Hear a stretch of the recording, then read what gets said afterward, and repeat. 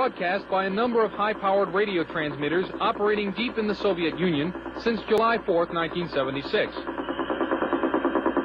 Though the official Defense Department explanation of the woodpecker is that it is an over-the-horizon radar designed to track U.S. missile launches, some scientists suspect that the woodpecker is designed to interfere with human brain function. As far as I'm concerned, the potential that this has for producing a direct psychoactive effect upon the total American population is there, has never been disproven. Dr. Robert Becker is a pioneer in the field of bioeffects of electromagnetism. The signal range within which the woodpecker operates is that which has been reported by many investigators to produce a tranquilizing effect upon animals.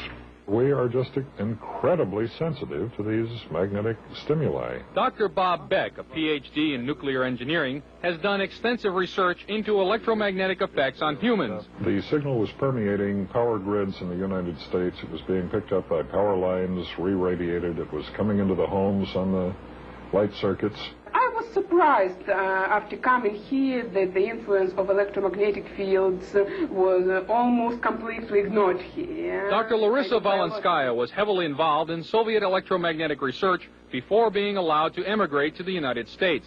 She told CNN about Soviet research in electromagnetic effects. They demonstrated theoretically and also demonstrated experimentally that low frequency, low energy electromagnetic fields also can possess biological efficiency because any field not only carries energy but also carries information. She stated that the research was carried out on orders from the Soviet government. Of course, the military were extremely interested in this potential of remote influence. Is the United States military working in the field of electronic mind control?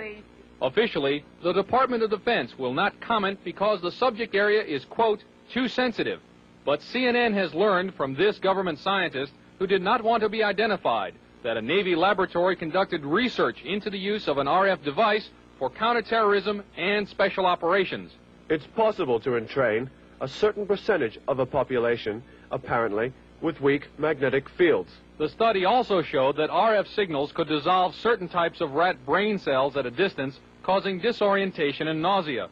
According to the scientist, even though the program was successful, the government never followed up on it. Dr. James Frazier did electromagnetic research for the U.S. Air Force for many years. At one time, he proposed a battlefield RF weapons system. You could make an antenna that would be carryable by a helicopter, and that this could be expected to produce a wide variety of symptoms, actually, by humans who happen to be standing in the beam. According to Dr. Frazier, the Air Force never followed up. At Lawrence Livermore Laboratory, another RF weapons concept is nicknamed the brain bomb. According to the book Star Warriors, the brain bomb would focus a nuclear blast into a huge pulse of low-frequency RF energy that would stun huge numbers of troops. Apparently, it too has not yet been funded. The Department of Defense will not comment about Soviet RF weapons, or if American RF weapons development is going forward. However, experts interviewed by CNN say that the Soviets are apparently ahead and could exploit that lead in a surprise strategic move, a move that could have grave consequences for the United States.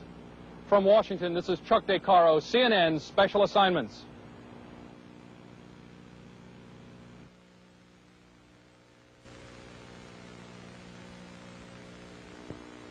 This is a Tesla coil. It was invented some 90 years ago, but now a growing number of experts in the United States feel that it may form the basis of a new generation of Soviet weapons. They are known as radio frequency, or RF weapons, because they operate in the radio frequency spectrum. Their existence is noted in this U.S. Department of Defense publication, which says the Soviets could use them to destroy components of missiles, to interfere with radar and other electronic systems, and even to alter human mind functions. The concept of RF weaponry was predicted at the turn of the century by Nikola Tesla, an American who had emigrated from Yugoslavia. He is best remembered as the man who invented alternating current electricity. In 1899, Tesla built this giant coil which produced 10 million volts of artificial lightning. From it, he theorized the possibility of death rays. This and many other of his ideas about the physics of electricity were ridiculed by the scientific establishment. Pure science is not a sure thing. You can't predict what's going to work out and what's not going to work out. Robert Golka, a research scientist, built a replica of the Tesla coil about 80 years later. Golka was trying to produce a phenomenon known as ball lightning. He also used the Tesla coil to conduct testing for the U.S. Air Force. What I was doing was setting in maybe 5-foot-long models of advanced fighter aircraft, and we would want to try to find out which part of the airplane was more vulnerable to lightning strikes, whether it was a wingtip or the canard where the pilot sat. These experiments could also demonstrate the effect of the electromagnetic pulse of a nuclear blast, and Golka says the effect of RF weapons as well. Golka thinks that Tesla's theory that electromagnetic power could be transmitted through the Earth and its atmosphere without wires is a key element in the Soviet Union's work on RF weapons. Tesla's novel weapons theories were generally ignored in the United States. Nikola Tesla died in 1943, and after the Second World War, all his papers and effects were shipped to his native Yugoslavia, where they were enshrined in a museum. Some say that that museum proved to be a gold mine for Soviet weapons scientists.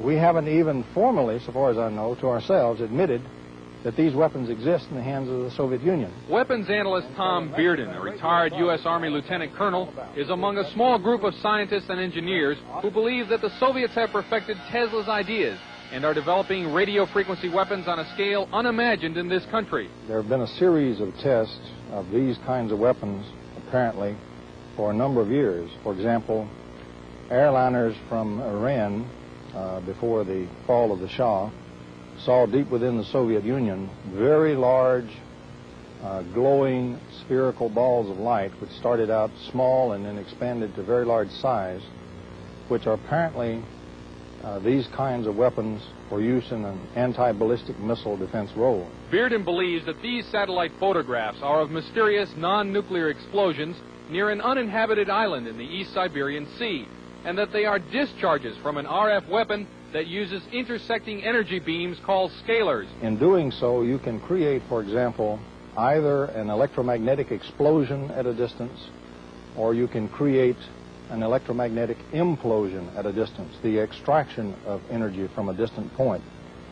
This would look like a cold explosion, so to speak. And I believe the thing on April the 9th, 1984, off the coast of Japan that involved several 747 jet airliners, I believe that incident was a test of a cold explosion weapons. At least it met all the characteristics. Pilot Doug Happ was in one of the 5 airline crews that saw an incredibly large cloud rising from the moonlit overcast below. It looked like a plate coming up through an overcast, but it just kept expanding, and as it got higher, it was apparent that you could see right through the middle of it, so it looked like a big smoke ring.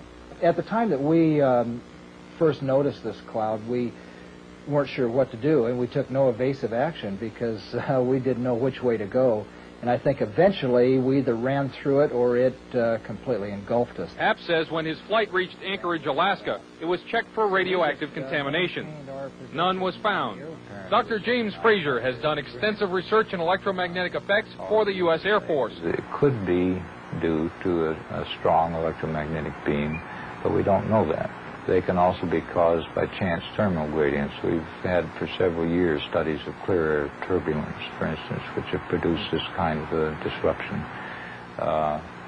The people who cited those are experienced pilots and should have been familiar with that kind of event, and this apparently was something outside their experience.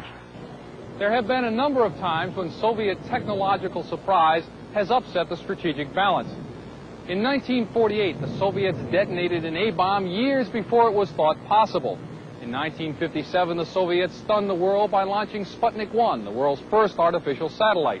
And in 1976, the Soviets were discovered to have been embarked upon a program to build particle beam weapons, a discovery which led 5 years later to America's Star Wars program.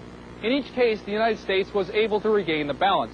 But this time, with radio frequency weapons, some scientists feel that the Soviet lead may be permanent. In my next report, how radio frequency devices can be used as weapons against the human mind. Chuck DeCaro, CNN, on special assignment.